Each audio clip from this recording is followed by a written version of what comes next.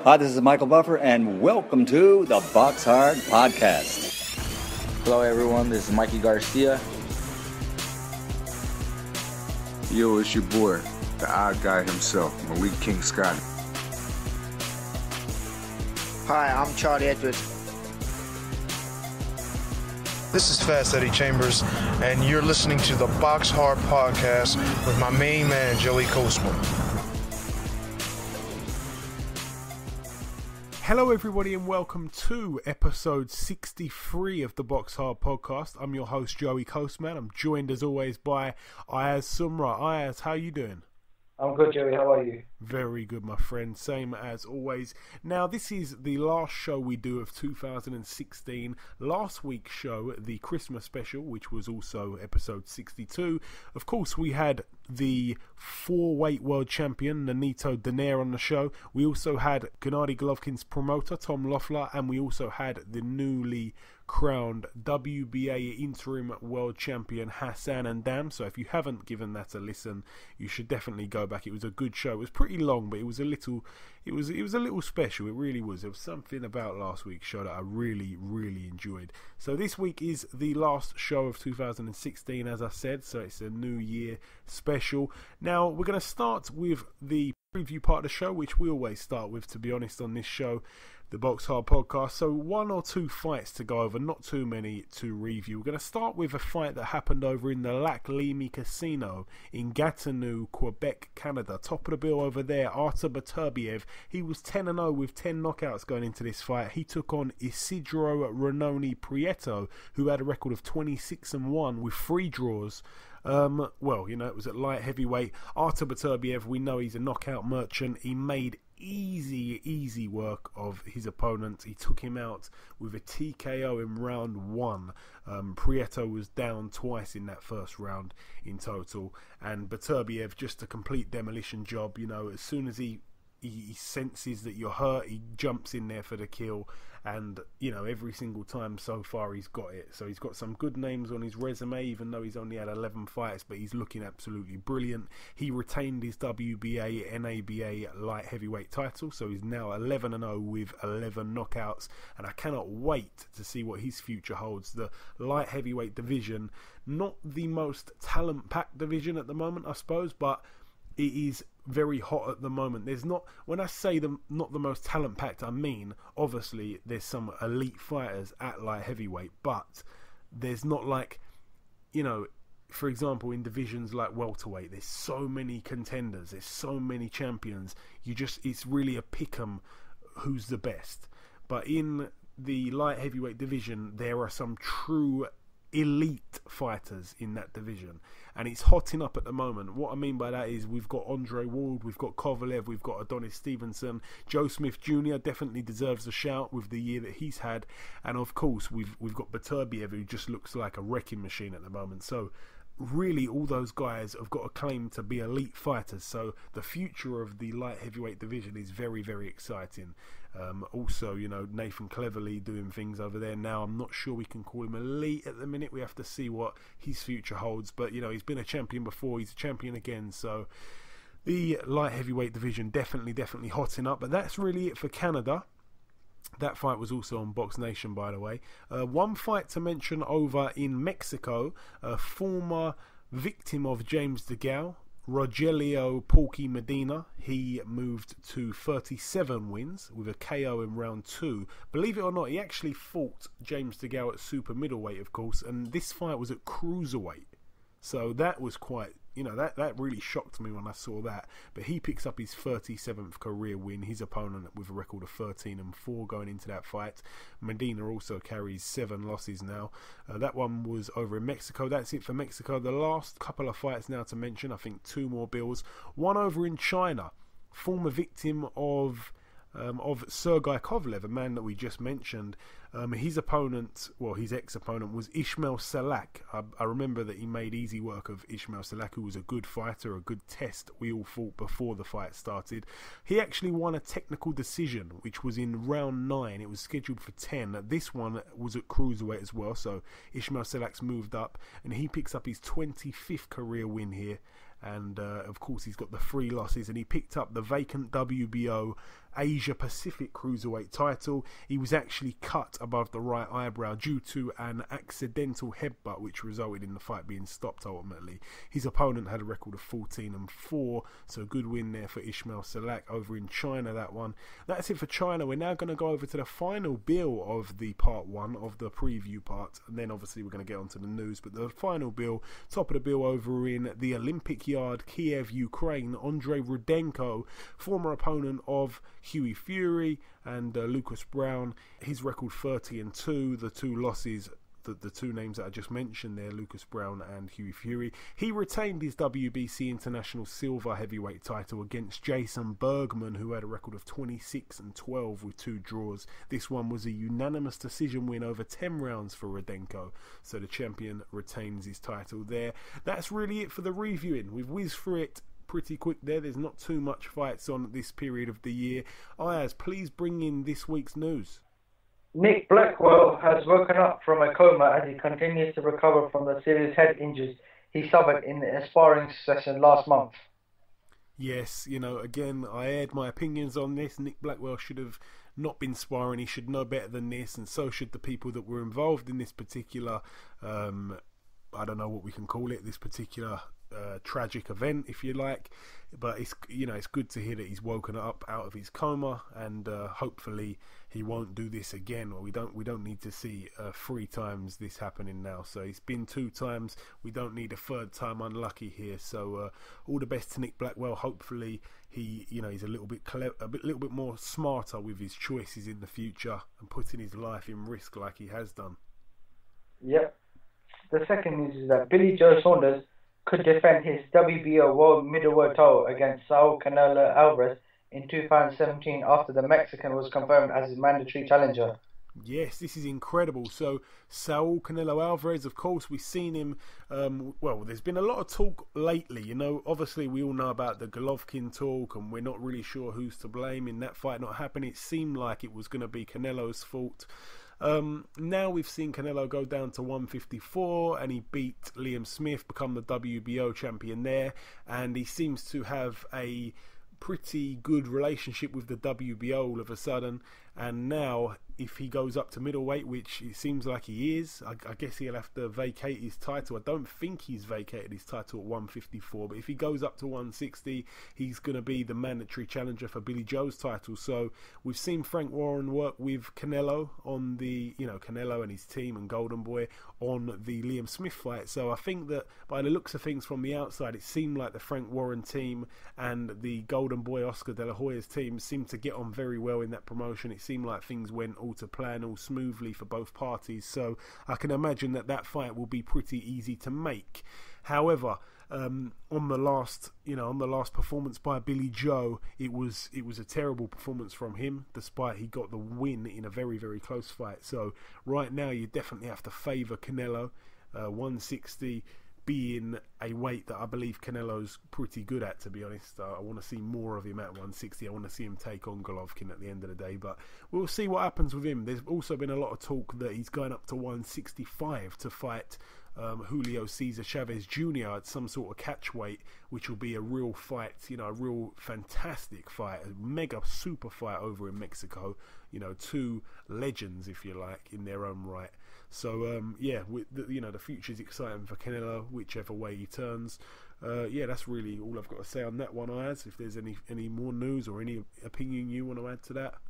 Yep. Finally, Deontay Wilder will next defend his World Heavyweight Championship against Andres Warwick. It has been confirmed. Yes. Which is the date for this one, Ayaz? Because I know that I think it's February sometime. It's obviously been confirmed this week. What's the date of it? It has been confirmed. The fight will happen in Alabama on February the 25th. Yes, that was the date I believed it was. Yeah, February 25th. So, it's good to see Deontay Wilder get out again. He obviously picked up an injury in his last fight against Chris Arreola, so we weren't sure how long he was going to be out of the ring for. I remember after that fight, I think, was that the fight that Tyson Fury jumped in the ring and started... was that fight? No, it was not that one. It was Arthur Spilker fight. Yeah. You're right. Your memory's better than mine. Yeah, so, it wasn't overly impressive in the Areola fight. You know, Areola was terrible in that fight, and you know, Deontay Wilder didn't really impress, but it was due to an injury. So he's been out the ring for a little while now, and you know, we like to see our champions pretty active. And you know, he has been active in recent years, but since becoming world champion, he's not been as active, which is, you know, very understandable. But he's fighting Warwick. I think that's how you say his name. You know, he's got a very, very padded record. It's a bit of an easy touch. It's a nice, you know, it's a nice scalp on paper, I suppose. But you know, he's going to probably win this pretty easy. I see another knockout here. I think that both men being from Poland, Warwick and Szpilka, I think that Szpilka's the better fighter, to be honest, and Szpilka pushed Deontay Wilder very close. So I think that this is another walk in the park win for Deontay Wilder.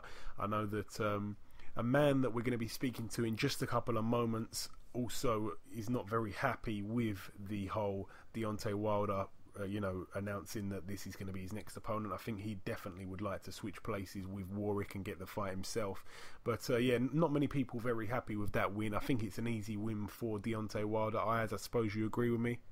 Oh yes, definitely. It's a very easy win for him. He'll be able, I reckon, from my opinion, he'll knock him out within the first 7 rounds. Yeah, I think maybe I'll even go earlier, maybe the first 3. I think as soon as he gets a little taste of the power, he's going to be looking for a way out. But yeah, that's my opinions on that one. Is there any more news for us, Ayaz? No, that's it. Okay. Well then, before we end part 1, we're kind of whizzing through this a little bit, but before we end part 1, there's one last thing to do.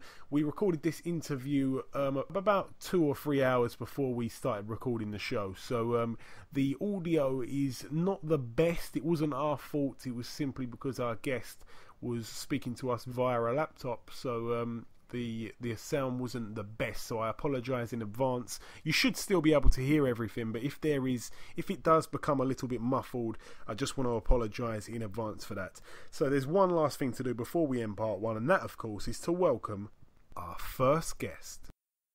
Ladies and gentlemen, please welcome a man that's ranked highly in all of the sanctioning bodies, a man that is unbeaten in 19 contests with 16 knockouts. It's of course the big baby Jarrell Miller. Jarrell, welcome to the show. What's up? How you guys doing today? Big baby in the house, Brooklyn. Hey, it's our pleasure, man. All good here. Now, I know that we haven't got too long with you. I want to just talk about one little thing that I read online. The reason what got you into martial arts in the first place. You had an altercation in the street. Could you go into that just briefly for a couple of seconds? I got jumped when I was in junior high school about a group of like 6 or 7, 8 guys. And soon after that, I wanted to learn how to really fight. So I started taking local like boxing lessons, but I was playing football at the same time, and I ended up actually stopped taking the boxing lessons and continue to play football. It wasn't until later on around before the summertime, and I had came back from Canada and someone stole my bicycle.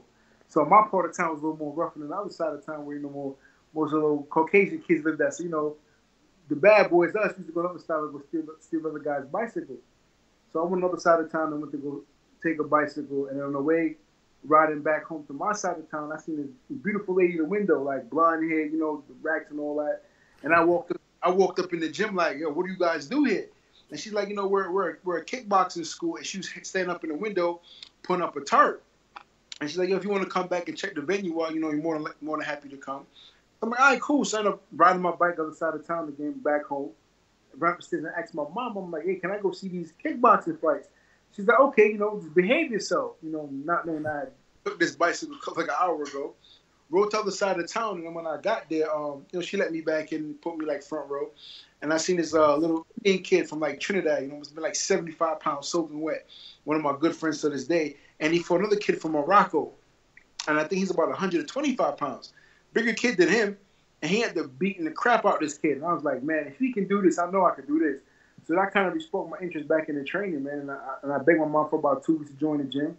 It was Muay Thai kickboxing under Extreme Lacoste out there.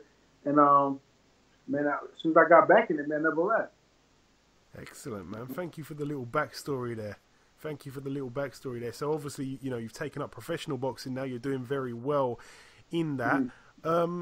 obviously, last time out you beat Fred Kassi, who's regarded as a tough guy, and he's very awkward as well. You made him quit at the end of round 3. So a good win for you in that one. You've had 3 fights this year, all in which you've won them by stoppage. So it's been a good year for yourself.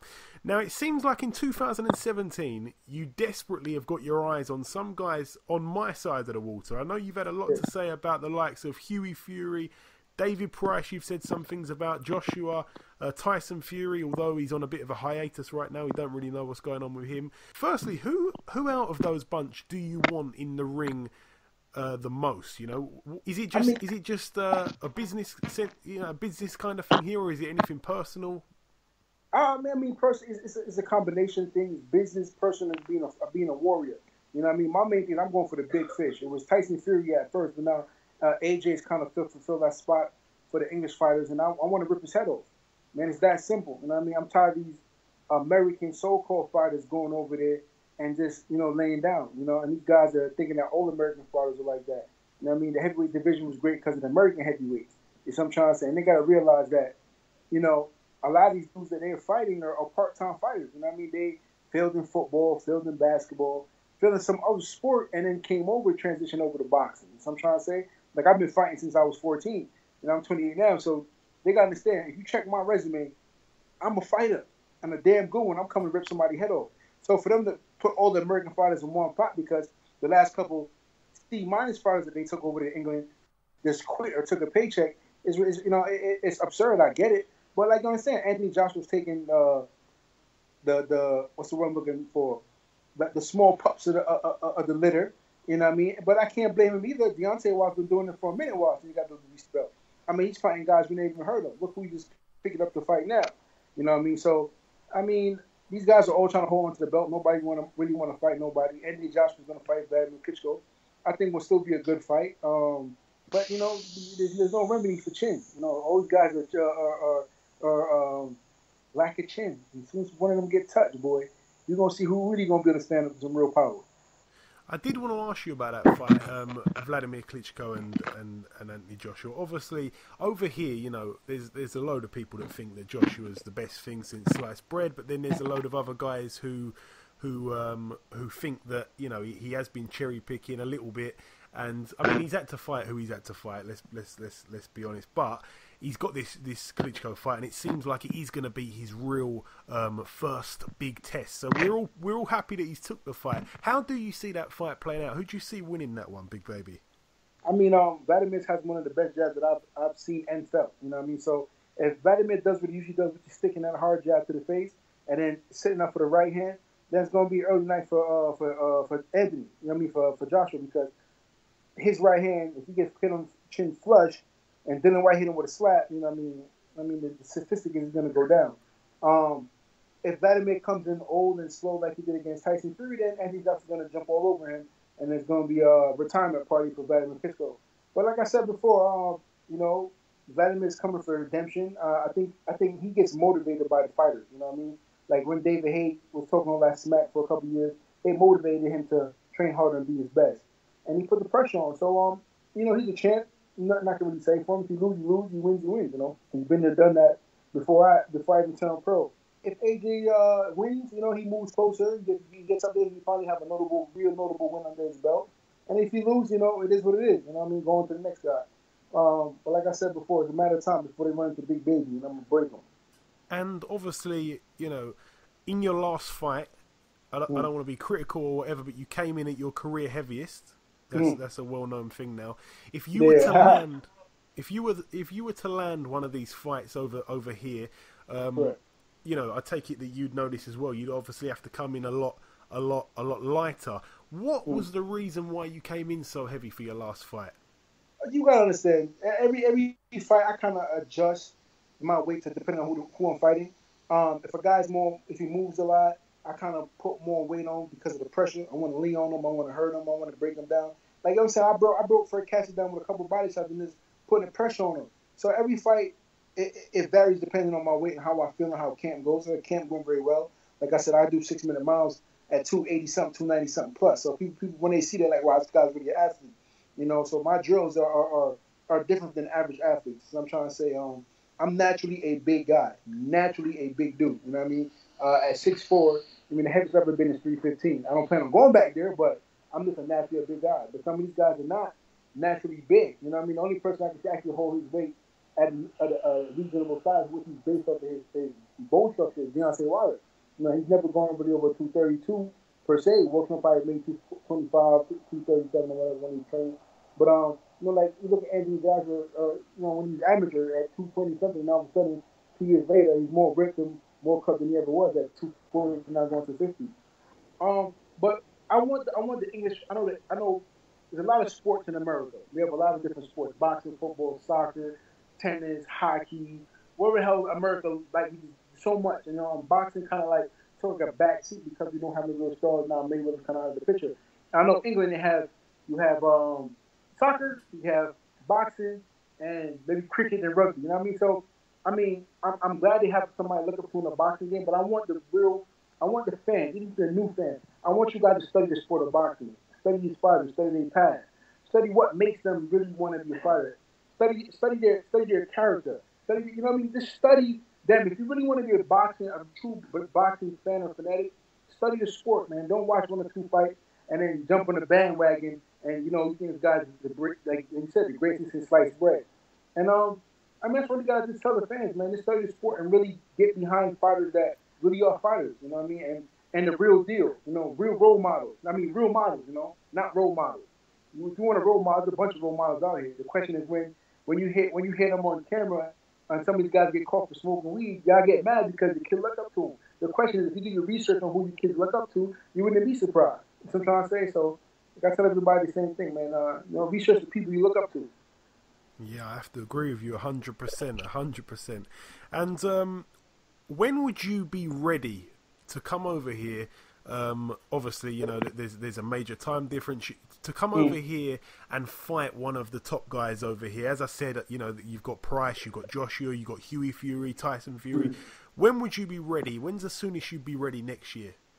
Man, I'd be ready by January, February, man. I'm ready to rock and roll. I mean, you got to understand, I'm a full-bred warrior. I'm going to have to kill and hurt something. But at the end of the day, you still got to understand, you know, boxing is a business. That's what I'm trying to say. Like, if somebody's ranked higher than me, I'll gladly fight him because I know it's going to bring me closer to a belt. At least if he's in the top 10. But for me to go fight somebody in the top 20, you know what I mean? It don't make no sense. I got to fight someone who's going to get me closer to my goal. And vice versa. I called a lot of guys out when I was in the top 20. Nobody wanted to fight me. I'm a high-risk, low-reward fight. So I get it. But now I'm in that position. Give me somebody that's close to me, maybe a little behind me, but it's going to put my rankings up where it'll put me in a better position to fight for a title. So I'm trying to say, so if their price is in the top 10, I don't know, I haven't seen his name lately, or the top 15 at least, let me know. Because if he is, and if the sanction about if you knock him out, you're going to get second and third place. Let's make the fight happen. You know what I mean? Dylan White lost that fight to Chisora, to tell you the truth. But if they tell me I'm knocking this behind her, it's going to put me mandatory fight like I'm supposed to have already right now. Let's make it happen. But you can't give me somebody in the top 30 and tell me, oh, he's an English top fighter. Yeah, he might be top of England, but he's trash in the world. So what's the point of me fighting him? If I knock him out, it's another stiff I just beat up. So I want somebody's credibility. You know what I mean? So if they telling me that all of a sudden Hughie Fury's back in the picture for a mandatory title shot, which he doesn't deserve, number one, for failing the drug test, and number two, for skipping on the 4-man title eliminator when he was supposed to fight me and Joseph Parker would fight Ruiz, and of course it'd be me versus Parker, how all of a sudden he comes back in the picture now? You know what I mean? The fans got to speak up. The media got to speak up. You know what I mean? Let the fans, let the boxers first, and then with the fans behind us, there won't be no sport of boxing. And that's why so many people got to understand. And the last couple of things I got for you now before I let you go, Jarrell, because obviously we haven't got too long this time, but we will definitely have to catch up again in the future for a little bit of a longer period. Who do you want, just in one sentence, who do you want out of all the guys over here? You know, heavyweight boxing at the minute in the UK is really on fire right now, perhaps more so even than the US, which is, you know, not many times we've been able to say that in the past. So who do you want the most out of all of the guys over here? Oh, that question is easy. I want Anthony G-String Joshua. You know, tell him stop posing for Playboy and fight a real warrior. You know what I mean? But I guess he's gonna fight Vladimir, so you know, I give him the benefit of the doubt right now. But yeah, man, if I'm gonna make a statement, I'm going for the biggest and the baddest who y'all think it is. You know what I mean? So that's how I see it. And you knock him out?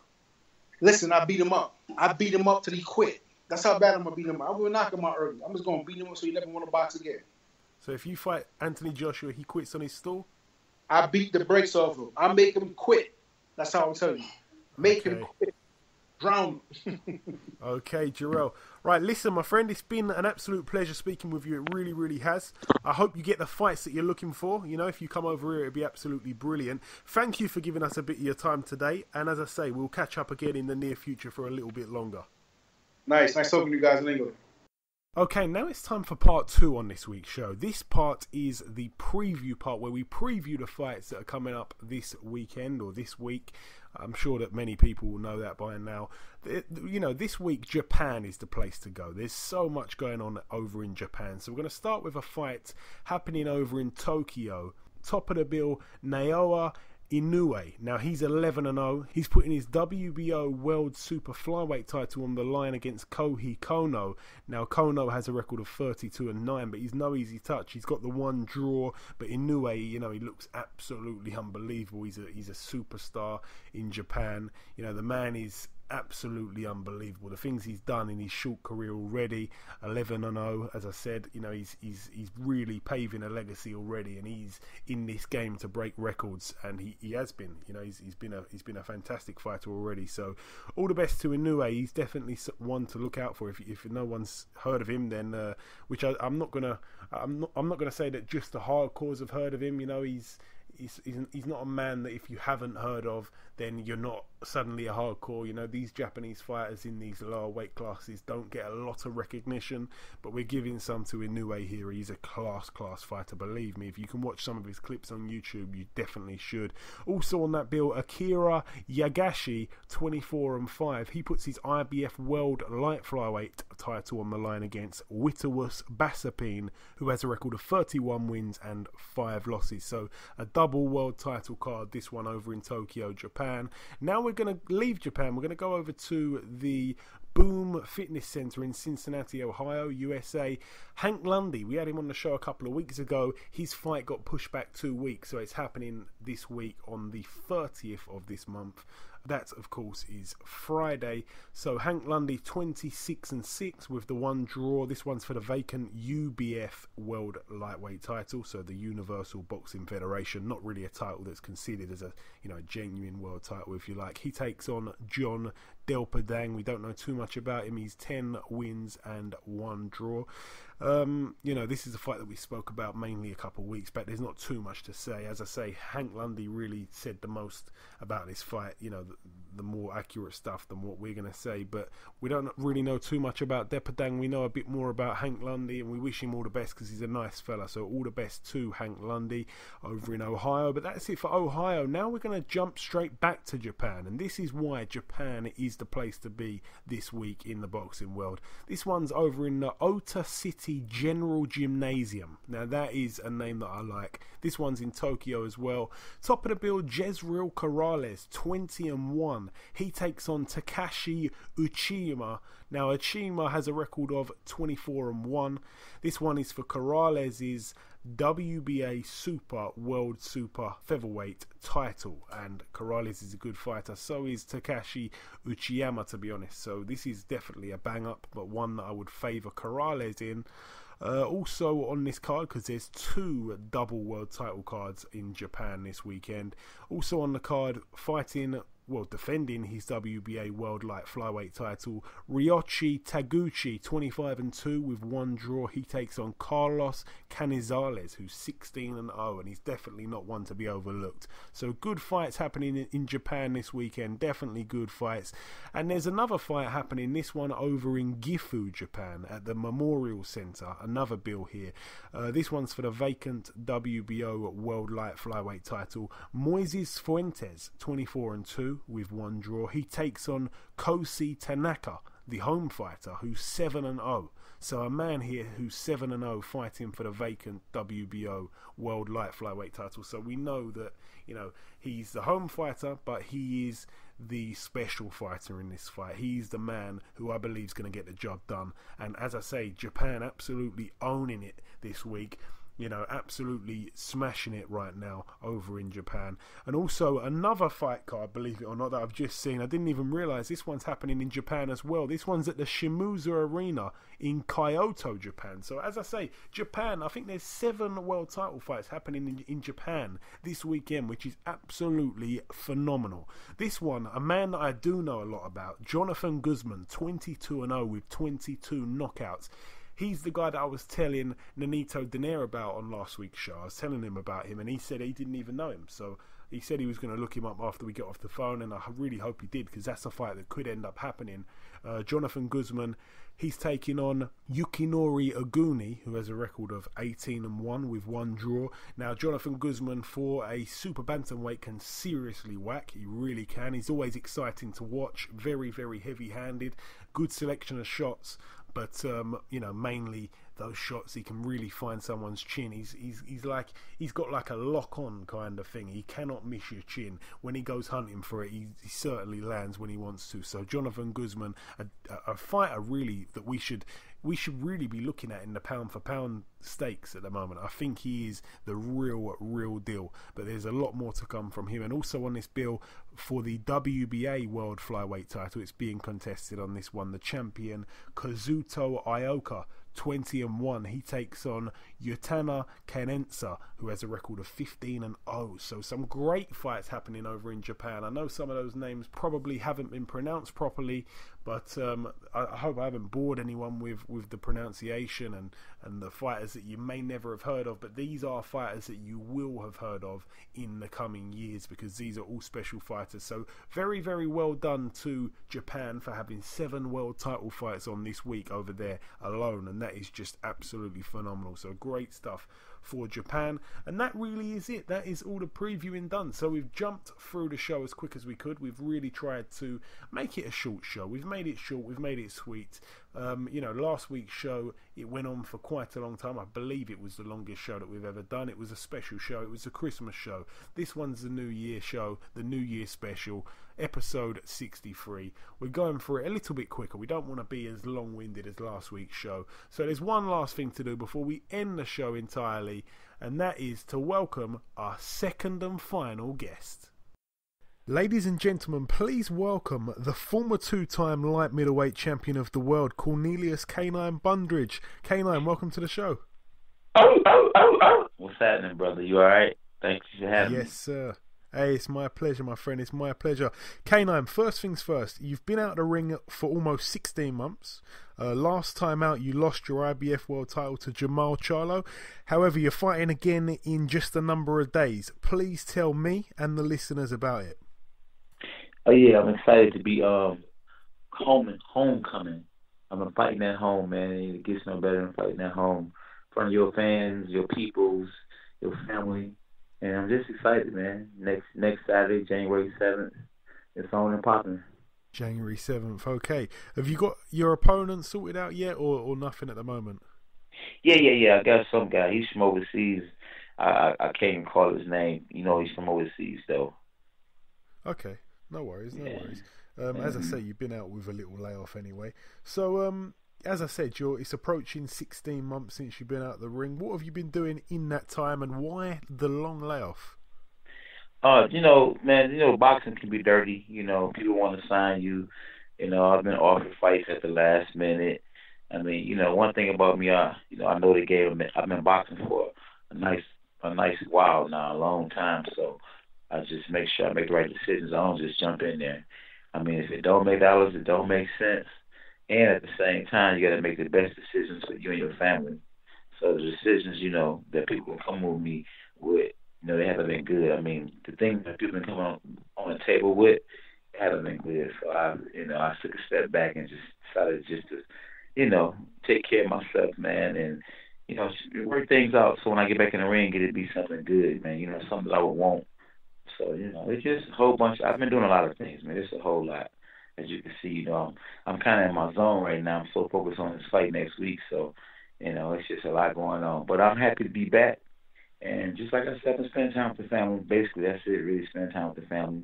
And making sure I make the right decisions as far as my career. I was actually offered a world title eliminator fight maybe, about 6 months ago. But, you know, the money wasn't right, the situation wasn't right. So that's one of the reasons why I haven't been back in the ring. I've been inactive. I want to ask you this because, as I say, you know, there's been a little layoff now. I'm not clear on who the opponent is at this stage. So I want to ask you, you know, you've had a long career, as you said. You've been a pro now for, you know, over 20 years you've been a pro now. So who would you say, K9, is the toughest fight that you've had in your career?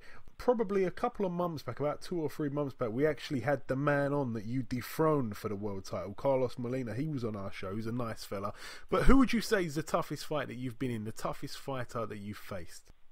I probably would say it's probably Basagorov. I can't really pronounce his name. He's from Russia, but I fought him on Klitschko on the card. And even though I won the fight, I might have to say he was the toughest fight because this guy came. You know, he came with everything. I hit him with everything, and it took a while for me to take him out, but I took him out, and I was actually sharp in that fight. I was sharp. I was 100%, and he still was tough. That was, I mean, but there's a few of them out there, but I would say he probably was the hardest fight. Was that the fight that took place over in Germany? Exactly, yeah. The fight I had over in Germany, yeah. You would think... Yeah, if I remember correctly, you didn't have. If I remember correctly, you didn't have too much notice for that fight. Yeah, I had a short notice. But I had just fought a 10-round fight, so I was still sharp off the 10-round fight I had like a month ago. So that's why I didn't mind taking a short notice fight, because I figured, well, I didn't do that last fight, I was going to do it in this fight, and that's what happened. I ended up stopping him, and that's how I got rated number 2 in the world in the mandatory for Corey Spinks IBF belt. Yeah, absolutely, man, absolutely. And obviously, over the years, I'm guessing you must have sparred some big names over the years, K9. Which big name guys have you sparred with? Have you been in the ring with behind closed doors? I've been there with some of everybody. Tommy Hearns, Hector Camacho. I sparred with a world champion that's champion today. I sparred with Adonis Stevenson. I was sparred with actually Tyson Fury, you know, former heavyweight champion of the world. Obakar, who fought Peter Trinidad and Oscar De La Hoya, and he fought Ike Corte. I was sparred with guys you probably not heard, you probably have heard of or haven't heard of. Marlon Troubleman Thomas. He actually sparred Oscar De La Hoya to get Oscar De La Hoya ready. Oscar De La Hoya didn't want that work. He sent him home, from what I heard. And so I'll spar with some killers, man. Yeah, you have. Some of those names surprising me. I've got to ask you now, Tyson Fury, how did that happen? He's about 5 times your height. Hey, Tyson Fury, he was actually down in camp. You know, Manny still used to bring him in. You know, he had that you know, Manny still was one of the best trainers of all time, if not the best. And, you know, he was a good manager and all that. So he always had fighters coming in and out. And he always had fighters that wanted to, you know, be up under him because he knew his stuff. So that's why I was able to spar against a lot of guys he would bring in. He actually would bring, especially at the original Crunk, he would actually bring a guy in and then let them spar with me. And if they can pass the test with spar with me, then he would sign them. But if they didn't pass the test, he would send them home. I actually sparred a guy from Canada who Maggie still said, okay, well, you know, go ahead, get in there with K9, you know, go ahead and K9, you know, let's spar with this man right here. I sparred the guy from Canada. I can't think of his name right now, but I put it on him and Emmanuel sent him home. And right after that, he became world champion. So I said, you know, so it wasn't like I, you know, didn't know what I was doing. Even with the Basagorov, I beat him and he became world champion. I mean, so, you know, I might be one of the most underrated world champions of all time. Yeah, I have to agree. You are very underrated. But I've got to ask you again. Tyson Fury's about 8'17". How did that happen? I mean, you were like up to his knees. How did that happen? Why did this happen? Man, he just wanted to get in there with me. You know, Tyson Fury. You know, he a clown. He's silly, man. You know, the Tyson Fury that I know from Tyson Fury that the public see, it's like, I don't know if he's playing a game or what, but he's really a good dude. He's really a cool guy. You know, I was really surprised to see how he was acting as far as in the media and all that, because really, from what I saw and him being around us, he was nowhere near like that. You know what I mean? He was a good Christian guy from what I saw when he was here. But you know, I don't know what's going on with him now.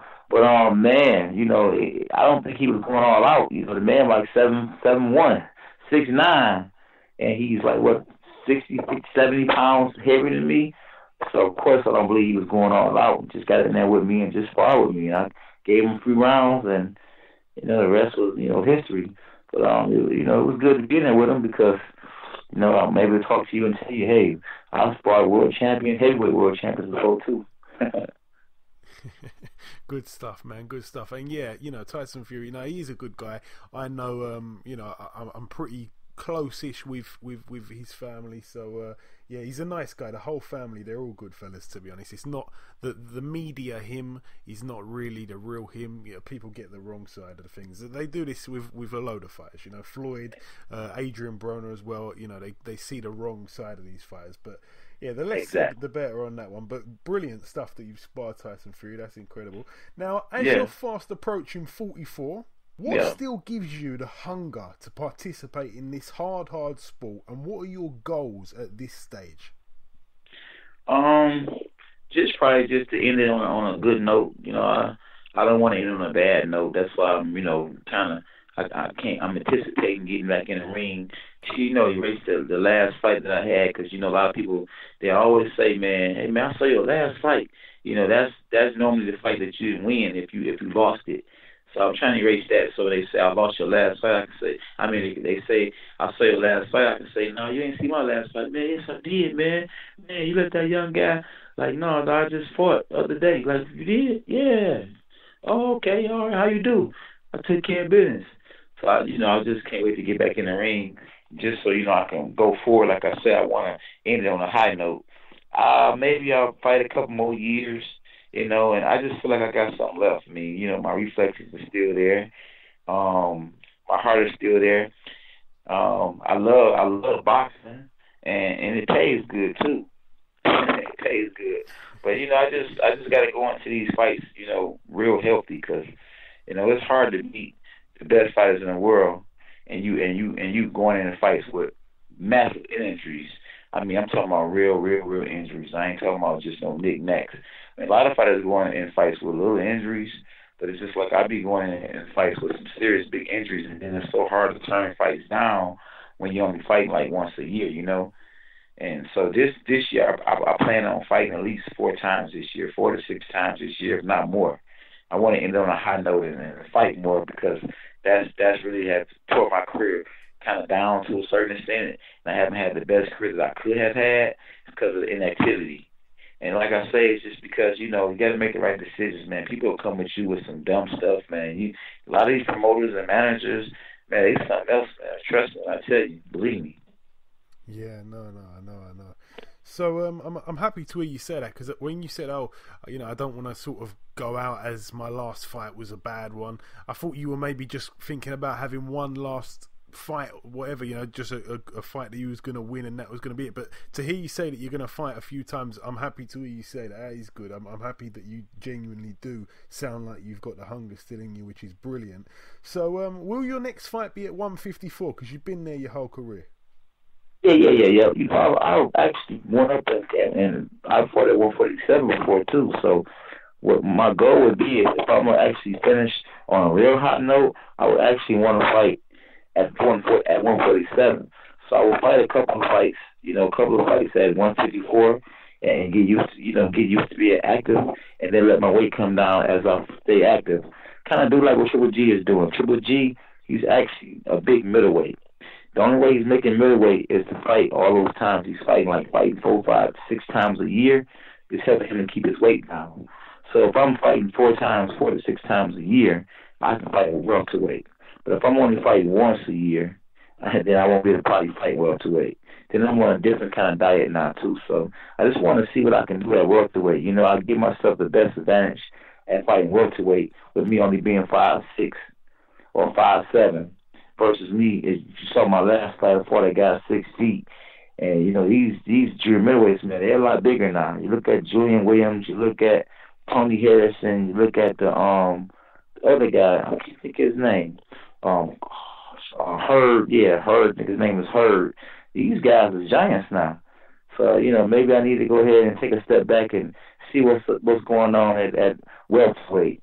You know, you got them Keith Thurmans out there, and he was fighting Junior middleweight and came down. I know people might say, oh, well, he's in a sport, it's just going to be hard to do it. But, you know, with God, all things are possible. And I'm just going to see, you know, where boxing's going to take me in the next couple of years. Okay, well said. And at 154, which you're currently at that weight, taking yourself out of the mix, who would you say is the number one man there out of, well, I suppose the top 5 or 6 guys you'd say would be Lara, Andrade's in there as well, Demetrius Andrade, both the Charlo brothers, and I guess Canelo would be in there as well. Who would you say is the number one man out of all those guys I just mentioned there, K9? I would say the hottest right now would be Jamal Charlo. You know, with the last fight he just had, you know, fighting against an undefeated young hungry fighter in Julian Williams, to win a fight like he did, you know, and to beat me, whether I'm injured or not, to beat me, that's a big win. Then to go out there and beat Trout, you know, he just knew he had that fight. Like he couldn't wait to fight Jamal. So I would think that definitely the hottest right now would be Jamal. I mean, skill wise, you know, Lara could be the top guy, but inactivity can kill anyone. I gotta keep it 3-1-3. Tony Harrison, you know, and we're gonna see what he does, you know, because he's gonna fight for a world title. I don't know if he's gonna fight Jamal. Jamal gonna move up or what. The Cottos and the Canelos was really hard to say. You know, if they're the top guys, they got the biggest names, but you just never know what they're gonna do. They go up to middleweight, they go to junior middleweight, they go here, they go there. I mean, you just don't know where they at and what they're gonna do. So it's just real hard to say when it comes to those. So I mean, at any given day, anybody can beat anybody.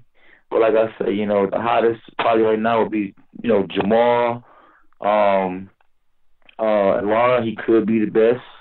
Boo Boo, you know, he's been inactive, but I think if he was active, you know, he probably could be the best. I mean, it's a lot of them out there. It's a lot of them. It's you a know, very, division. Is very stacked. The Lubin guy, he's moving up. You know, I heard he's been calling me out so much, and he would stop me in 5 rounds. But you know, that's all bark and not no bite. You know what I mean? All bark, no bite, but it's all good. But you know, much respect to him. You know what I mean? A lot of young guys, they see you, you know, lose to another young guy, and they think that you're done. But I've proved it before that, you know, I can take a licking and keep on ticking. You know what I mean? That's why I'm a 2-time world champion. So I proved the first time wasn't a mistake. So I'm just pushing, trying to give me a 3rd world title now. And I think it might be at welterweight. But who knows? We're going to see what happens. But, you know, I'm just going to take care of my body, and keep God first. And I'm going to do a lot of fighting. Now, yeah, I agree with what you're saying. You know, Jamal's probably put together the best string of wins in the recent, you know, 18 months or so to 2 years. You know, he probably is the hottest one at the moment in terms of momentum. At 147, you mentioned that you could perhaps challenge for a title there. I'm going to ask you about a fight that's taking place early in 2017, a fight where you could possibly be in that mix in the latter part of the year. How do you see the fight going between Danny Garcia and Keith Thurman? This is a real fight. Probably the most exciting fight for me of next year so far. Yeah, that you know what, that fight, man, you know, styles make fights. Whoever could impose their style will win the fight. I mean, you know, Keith Thurman showed that he's a better fighter than given credit. You know, with the win he had over Sean Porter. Sean Porter is not only the guy to fight. And Danny Garcia, every time you count him out, you know, it seems like he knock you out. So that's a pick and fight. You know, it's a toss up fight. I mean, with the style, I think Keith Thurman got a style that he can actually beat anybody with the style he got, because he can box, he can punch. But Garcia, I mean, like I say, man, every time you count him out, you know, he win, and he win in style. Only times he don't look kind of bad is when he went in there probably not as focused when he fought in Puerto Rico against I can't recall the young brother's name. Mauricio Herrera. Yeah, Herrera. Yeah. So we don't know if he got up for that fight or not. But when he's the underdog, oh man. And I don't know if he's the underdog in this fight, but when he's the underdog, he fights better. So I mean, and then I don't met Danny Garcia. I mean, Danny Garcia is kind of cool, but Thurman's a humble guy, so it's like you really don't want to. It seems like if you say one person, other person don't like you because you say other person. That's why I just say it's a toss-up fight. Man, I just look forward to seeing it. But if I had to say who I thought would probably win, I probably would go with Thurman. Just because of the style. And you got to remember, he's coming from junior middleweight. He's actually a bigger guy. He fought at junior middleweight and came down to welterweight. Yeah. But if it's a close fight, I mean, I have to probably roll with Danny Garcia because there's been fights that's been questionable that he done got. I mean, he got a whole country behind him. When you're Mexican and Puerto Rican, you got a country behind you. You know what I mean? They will come from overseas to come see you fight. I done saw a person sold their car not just their car, their wife's car, just to come see one of their fighters fight. I think that was Kovalev, one of Kovalev fans. So I mean, they some real die-hard fans, man. For their peoples. Over here in America, man, we ain't got it as good as the people from overseas. They really actually support their fighters, man. I mean, they seriously do. If you go look at Deontay Wilder's Twitter, and you go look at Anthony Joshua's Twitter, Anthony Joshua has so many more followers than Deontay Wilder, and Deontay Wilder was champion before Anthony Joshua. But it's just support. He has more support from his country than America is supporting Deontay Wilder. And I don't really get it. I feel like, America is supposed to be the home of the brave, and it's supposed to be USA, and we're supposed to be so great and all this and that. And you just look and you can just tell. Just look in boxing. Just look at the numbers. Like I say, Deontay Wilder, his numbers should be way up there. I mean, he's a heavyweight champion of the world, and it just doesn't make any sense that people are not supporting him. Especially American people are not supporting him like they should be. But I support him, and the fight people support him. But man, you got just regular people over there. Anthony Joshua got the little kids supporting him. Like, they knocking on the door. Anthony Joshua's the champion of the world. Oh yeah. I'll follow him on Twitter. Okay, all right. Yeah, so the social media world is a hard one to understand. Yeah. But it's like that. No, I'm not trying to cut you off, but it's like that. Just period. Look at Amir Khan. You would think the way Amir Khan seemed like he'd be begging for fights. You go look at his Twitter. He had over 1 million followers. Yeah, I think he has got a country behind him in Pakistan. Seriously, he's got a serious country behind him. That's what I'm talking about. Yeah, and obviously all those back-to-back fights that he was in, he's done himself pretty good, Amir Khan, to be honest. K9, coming down to the last couple of questions now. I want to ask you, if you could make any fight, if you were some kind of boxing promotion god where there was no politics, you could make any fight in world boxing right now. Just one fight, because I know you probably got about 6 or 7 lined up. Which is the one fight you would make above all others? Well, when I got the world title the first time, I definitely would have made the fight with me and Mayweather, because Mayweather's from Michigan. I'm from Michigan. He's from Grand Rapids. I'm from Detroit, and I had the world title at the same time he had it, and I would have made that fight. That fight should have happened. It definitely should have happened, But I remember meeting Floyd Mayweather one time. He was promoting a fight downtown Detroit against Oscar De La Hoya. And when I came in, I was just off The Contender. I had just fought on that reality show called The Contender with Sylvester Stallone, Sugar Ray Leonard. And Floyd told me, K9, I seen the power. He said, Roberto did the Bravo, he had your leftovers. So right there and there, I should have knew that he wasn't never going to fight me. Then when I saw him one time with Don King, I had just fought Corey Spinks and took his title. And I saw Floyd after the fight. And I said, what up, Floyd? He just threw his hands up. So I said to myself, So what was going on is that Don King had told Floyd, oh, man, don't worry about it, man. As soon as Corey beat K9, you go fight Corey.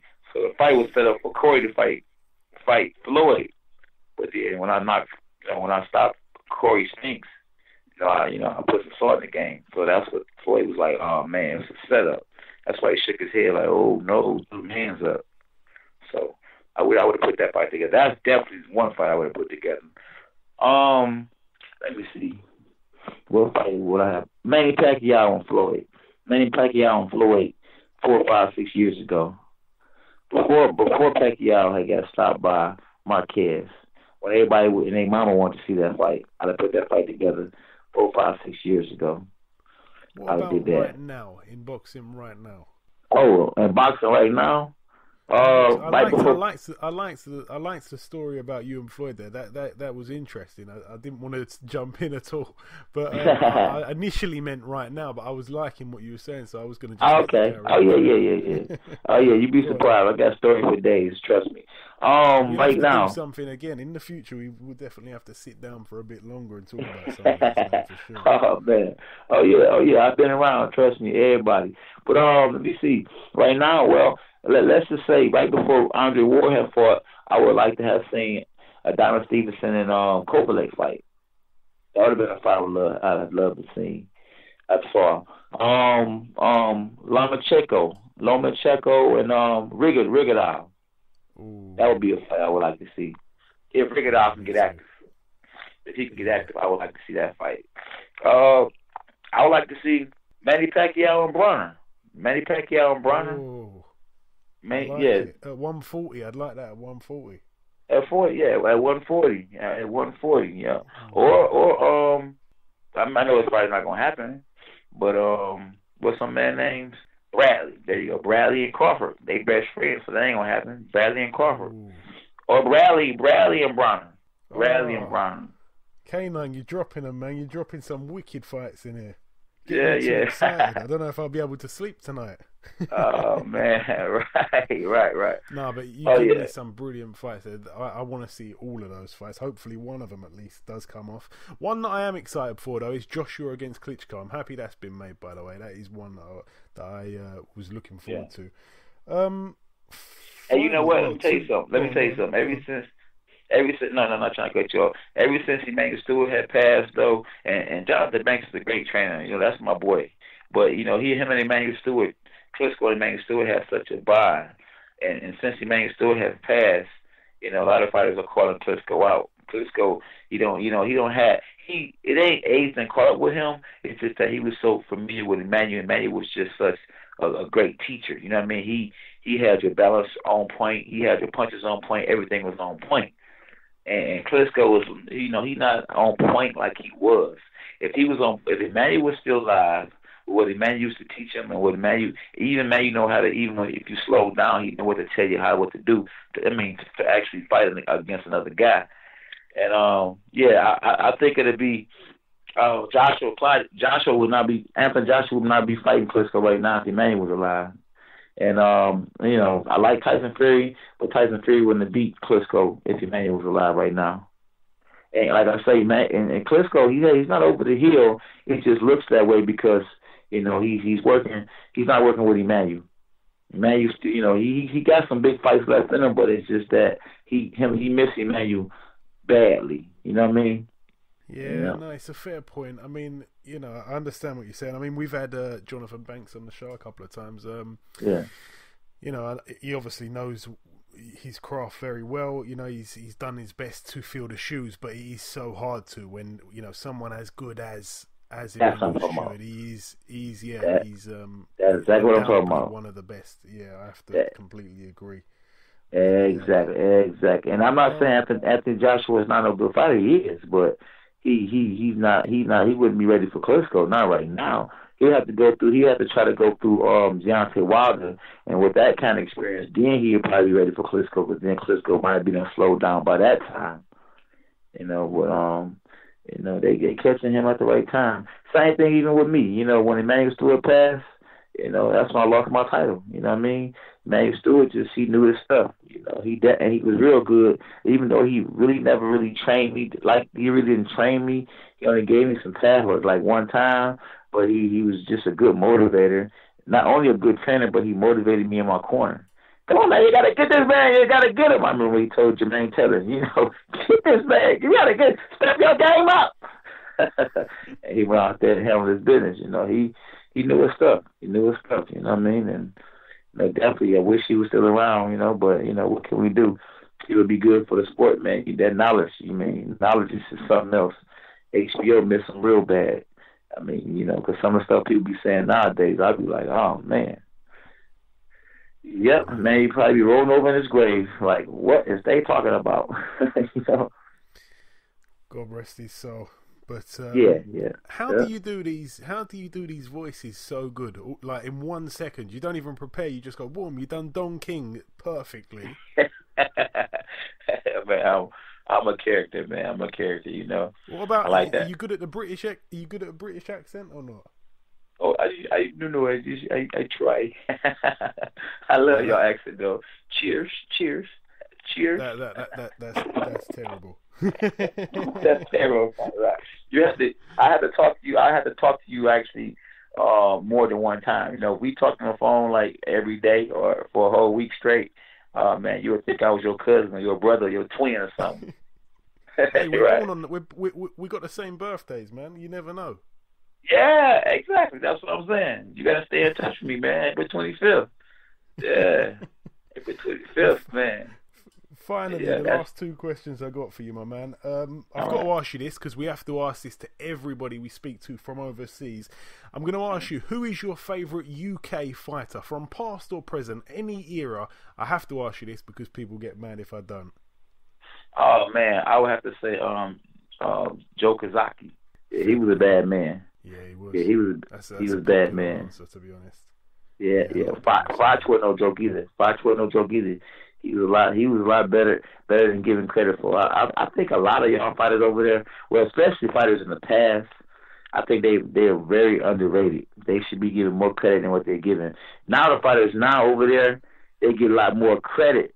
I'm not saying whether it's right or wrong, but a lot of them get more credit than I'm not saying that they shouldn't get the credit, but they just do just a little something. They be like, everybody scream and go crazy, you know what I mean? Because of the fan base. But those fighters like in the past, like Kazaki and Crotch and them, today, even in today, I feel like they don't get enough credit for what they did. And who knows? Maybe Kell Brook and maybe Tyson Fury and the rest of some of those guys over there might not still get the credit they deserve it today. I guess because maybe in America, they do so much in America with boxing. You know what I mean? And I don't know, man. But boxing is something else, man. It's something else. We can go on for days. I know you don't got that much time, man, but we can definitely go on for days. But definitely, I'm thankful that you asked me. You had me on the show, man. I haven't had an interview in a minute, as you see. I'm stuttering a little bit, I ain't punch drunk or nothing. I still got some left just for anybody that's listening. The dog is coming. Oh, yeah. And the final question for you now, K9. All right. Christmas has gone past, obviously, but throughout the month of December, we've had to ask everybody that we've had on this show, we've had to ask them, everybody we spoke to in December, we've had to ask them what was on their Christmas wish list for 2017. Obviously, we've passed Christmas, but I'm still going to ask you, what is on your wish list for 2017 in terms of boxing? Man, that Maybe if they stop showing fights on the same day. I love HBO and Showtime, but you making me have to pick which fight to watch. You know what I mean? Of course, I'm gonna pick the fight that's the better fight to watch, but why have it on the same day? You look up on a Saturday, you got a big fight, you got a Crawford fight on HBO. Then you can look over there, you got Danny Garcia fighting on Showtime. Can we all just get along? I heard someone say that before. We need to get along, man. I want to see fighters. They come together, man, and we get a union or something, man. And we speak up and we get along with each other more, and we definitely need a union, man. Because after the end of the boxing, a lot of fighters are homeless, and I know world champions, man. I saw them walking down the street, with no car, no place to go. I hope we can get a union for some of these fighters, man, and what's that? Retirement fund, maybe some classes to build and help the guys manage their money. Maybe you could the IRS can take, the taxes off their money right away, so people won't have these IRS problems at the end of their career. They get everything took. I mean, and I just want us fight it. I just want everybody to get along, the promoters, the managers, just us to all get along, man, because we need each other. We need a union just like the NFL, and then boxing will be a lot better. And Americans need to support their fighters like the Europeans do their fighters. And that's why I say we need to all get along, all of us. Absolutely, man. Well said. Okay, listen, K9, it's been a pleasure speaking with you. It really has. Congratulations on being the 25th world champion on the Boxhard podcast. Have a great new year. We'll look out for your next fight, and no doubt we'll speak again very soon. Oh, yeah. Don't forget me. Yeah. God bless you, man. And Happy New Year. Okay, now it's time to conclude episode 63 of the Boxhard podcast. I've been your host, Joey Coastman. Ayaz Sumra has been Ayaz Sumra. We've whizzed through the show as quick as we could with the talking parts this week. I just didn't want it to be as long-winded as last week. I tried to go through the talking parts as quick as we could. Sorry for any poor audio you may have experienced. I apologised in advance, and I'm apologising now as well. So sorry if you've experienced any poor audio. I'd like to thank our two guests on this week's show, Jarrell Big Baby Miller and, of course, Cornelius K9 Bundrage. I hope Big Baby gets a big fight in this coming year. I truly do, and I hope that K9, we can get him back on the show as soon as possible, because I had a great time speaking with him. Myself and Ayaz will be back next week. As always, have a fantastic New Year's. Leave all of your perhaps sorrow and bad experiences inside of the year 2016. Leave it there. Close the book in a couple of days' time. I wish you all a bright and prosperous 2017. I truly do. Remember, you can reach out to us via Twitter at Boxhard Podcast. Enjoy this freebie, enjoy your weekends, and we'll see you next week.